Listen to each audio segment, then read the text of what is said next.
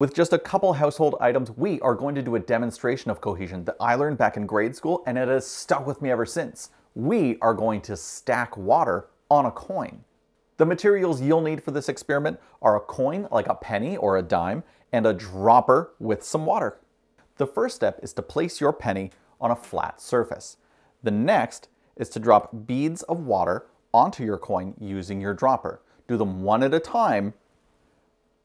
So we'll do one, and as you can see when we drop the second right on top of it,